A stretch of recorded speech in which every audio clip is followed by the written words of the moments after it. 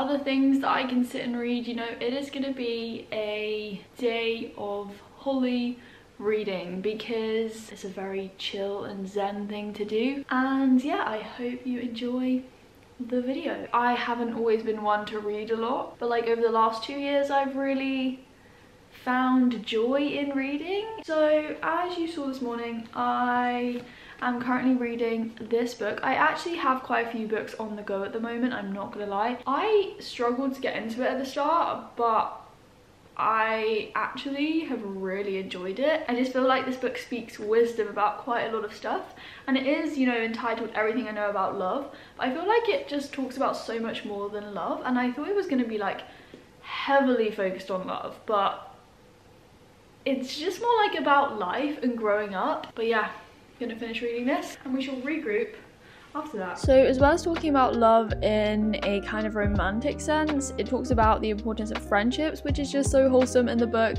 and it also talks about life more generally and how it is really quite mundane, but, you know, it tries to emphasize the importance of cherishing the small moments in life.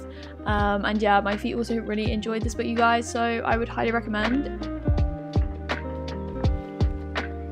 I really like that. A very good read. Very good. So this book is Emily's, and I picked it off her shelf quite a while back now. As I said, like, it took me a while to get into it, and I was reading it on and off for a bit, but then I hit a point in the book when I was like, this is actually really good. And there were so many bits that were just so, like, I don't know, kind of enlightening or just really inspiring, and they just really like struck a chord with me, and I was like, wow, that's so true. But yeah, I wish I'd like put little sticky notes in the book on the pages where I read things that, you know, really hit home. But I hope that if you guys choose to read this book, then you will feel the same way at certain points. I put the bookmark on a page towards the end that I just read, where it said something like, it's like a metaphor for growing up sort of thing. It says, well, one of her friends told her this. It says, it's like this long corridor I'm walking down, and the further I go, the more doors slam that I can't access. It's kind of sad in a way, okay, but it kind of tells me that I need to live in the moment and take advantage of all the opportunities available to me. Don't waste time just thinking about whether it's the right option, whether it's the right decision. Like, if you just want to do something, go for it. Don't worry about what others think. Go for whatever you really want to do. It talks about Dolly's experience with therapy and stuff, which is also really insightful as well. How she feels going through that, what she learns from it, what therapy can do for you, what it can't do for you. It's just full of like a lot of surprises. Now let's talk to you about what else I'm reading at the moment, shall we? This stack of books always migrates towards the edge of my desk, and yes, this is a toilet roll on top.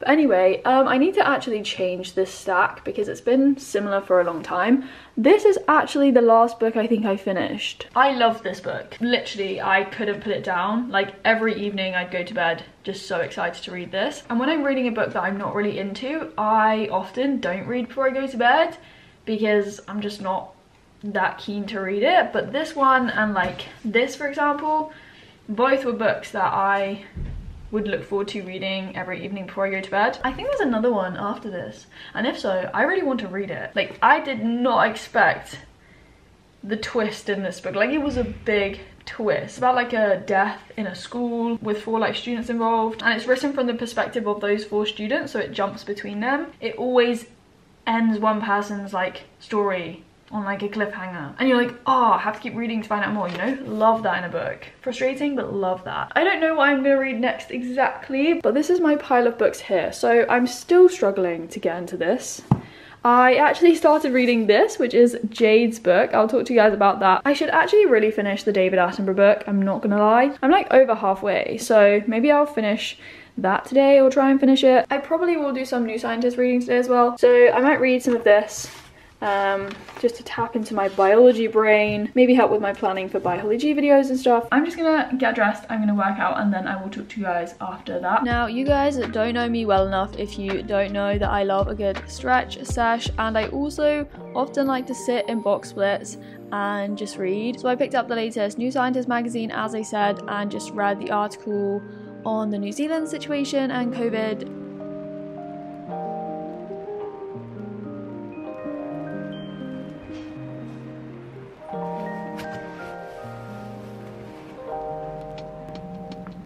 And then whilst I was just drinking my smoothie, I continued to read the David Attenborough book, which, as I said, I'd started, but I just hadn't finished it. The blanket is necessary right now. I'm not sure if I want my hair like this, but we're just gonna put this Alice band in. David Attenborough, you guys, speaks the truth. I love the pictures in this book. Look at this, like, look at those fish. That is in Palau, P-A-L-A-U. So I can just look at the pictures and then read a bit, look at the pictures again, spend most of the time looking at the pictures. But we are going to finish this today. I'm going to finish this hopefully in the next hour. I wouldn't say I still read that quickly. I like to just take my time. Aside from the pictures though, I am very happy that David Attenborough talks about this, you know, the importance of a plant-based diet and moving towards more plant-based diets. I'm never going to force someone to go vegan and be like, you have to go vegan, but I am very passionate about it. And, you know, I've been vegan for over 5 years. I'm going to read you out some stuff again because I read this and I was like, it's just so shocking. This is in the chapter Taking Up Less Space. It says that in the 1700s, we farmed only about 1 billion hectares of the land surface, whereas today our farmland covers just under 5 billion hectares, which is equivalent to the area of North America, South America, and Australia combined, which is honestly crazy. Like, that's just huge. And then he goes on to talk about, you know, like eating meat and stuff, and how, like, with increasing affluence, you know, people consume more meat and dairy. Nearly 80% of farmland worldwide is used for meat and dairy production. Much of this space has no livestock in it at all. It is dedicated to crops like soy exclusively as feed for the cattle, the chickens, and the pigs. So it's not as if we're growing this soy to feed ourselves. We're growing soy to feed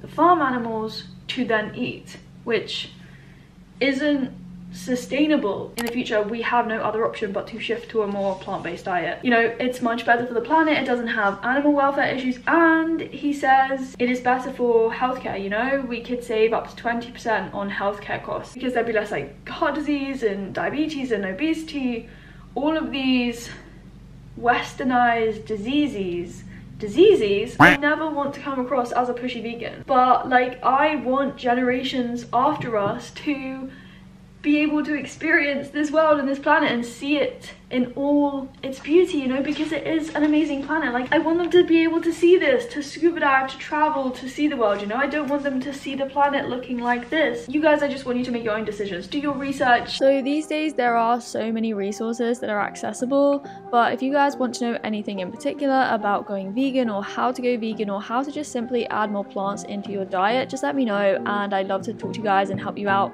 maybe in my vlogs or on my Instagram. And yeah, even just starting with this book could be, you know, a good place for you if you are interested.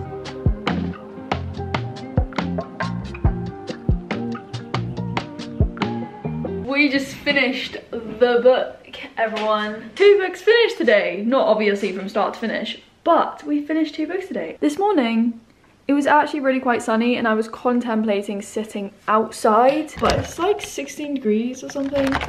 And it feels colder than it actually is, just because it's that time of year. And look at those lovely lines that Mum created. But yeah, the sun has gone in now, so I don't really fancy sitting outside to read. With books and stuff, I did get a lot of the second set of my books for my second book challenge from a website, like an online store called World of Books, because they sell like secondhand books, which is obviously better than getting them new, and on the theme of saving the planet and sustainability and, you know, all of that stuff.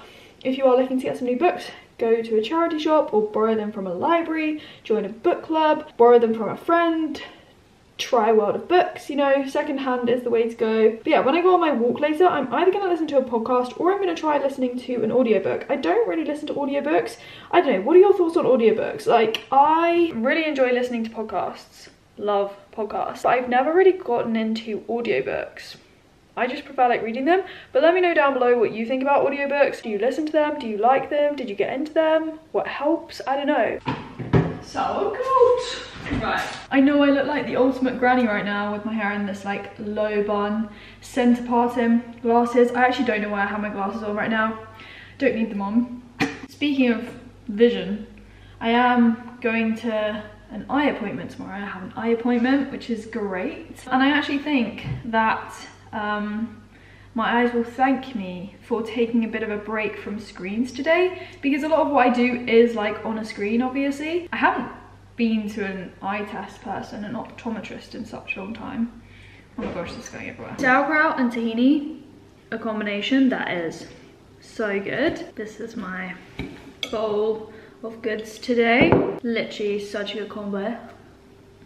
So good. Speaking of sauerkraut and fermented foods, we're gonna read this article about the microbiome, which is a very hot topic in biology at the moment. And not even biology, in science, like everyone talks about the microbiome these days. Why caring for your gut microbiome holds the key to healthy aging. Do I have food in my mouth? Probably yes. I've never managed to master the art of reading and eating. Like, I'm either too invested in the food or I'm like all invested in the reading. I can't just do both. So I really struggle, especially holding a book. Like when a book is heavy, like holding the book, reading, excuse me, airplane. So to give you guys a general gist of this article, it essentially talked about ways in which you can potentially modify your microbiome or your microbiota largely through your diet to not prevent aging, but to potentially slow it down. It's talking about lentils, which I'm literally eating right now, and also sauerkraut, as I said.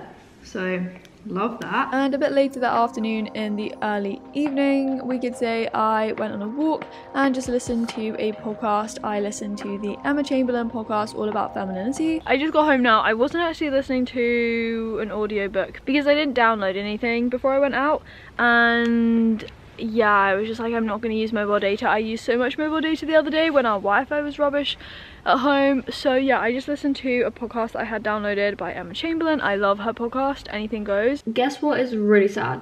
Really sad right now? I still haven't found my ruler. Like, genuinely, I know I sound very obsessed with this ruler, but it was just so convenient. And the thing that annoys me is I don't understand how I could have lost it. I genuinely think Milka did something with it. Like, that cat. No comment. Now, you're probably wondering why I'm reading this same New Scientist article, but you guys, when I'm reading science stuff, I have to be annotating it, so I just had to go back and, you know, scribble all over it, and then I just organised my books on my desk and on my bookshelf.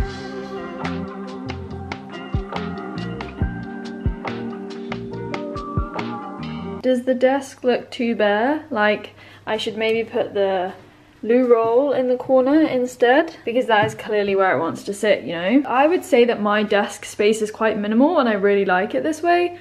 Whoa, that is a scary hand shadow right there, look. Anyway, yeah, the books were sometimes just getting in the way. I mean, we'll try it for a bit and just see.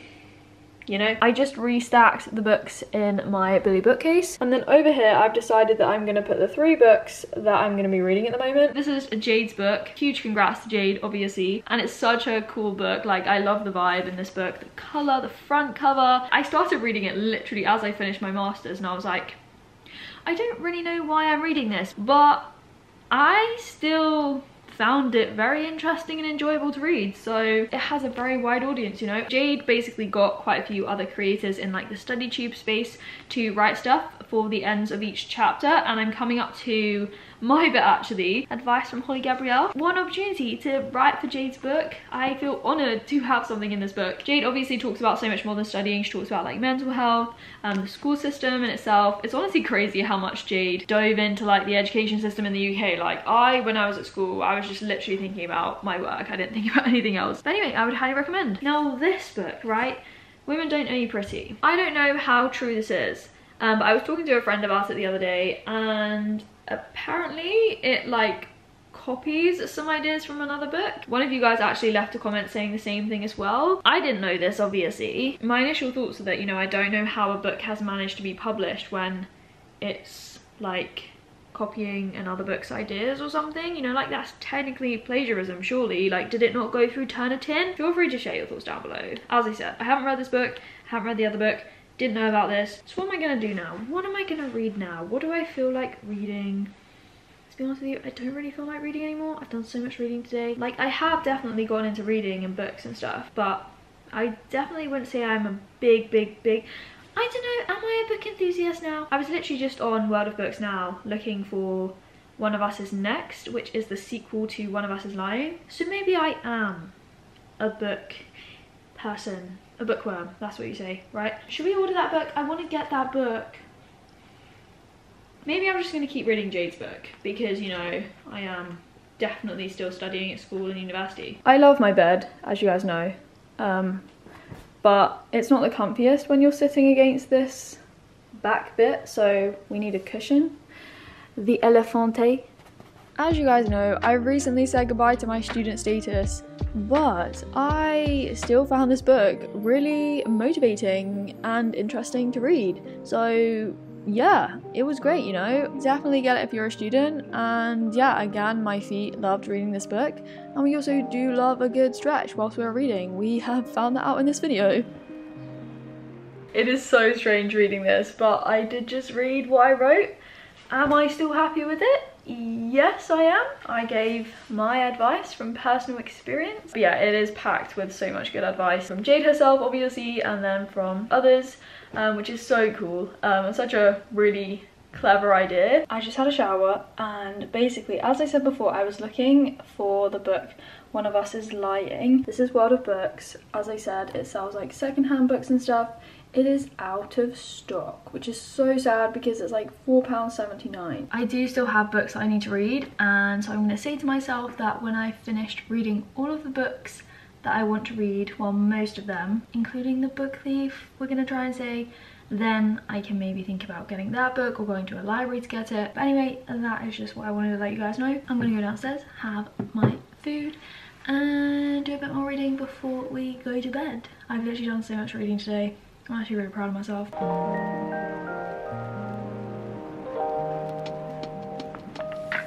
So we're gonna give this a go before I go to bed today. I'm gonna read some of this for like 15 to 20 minutes. That is normally how long I read for in the evenings. Sometimes it's longer if I'm really engaged. But that is everything for this video. I hope you enjoyed it. Definitely give this video a thumbs up, comment down below if you want to see any other book related content or any book challenges, reading challenges, and yeah, subscribe to stick around, hit the bell so you know when I upload, and as always I will speak to you very soon in another video. Bye.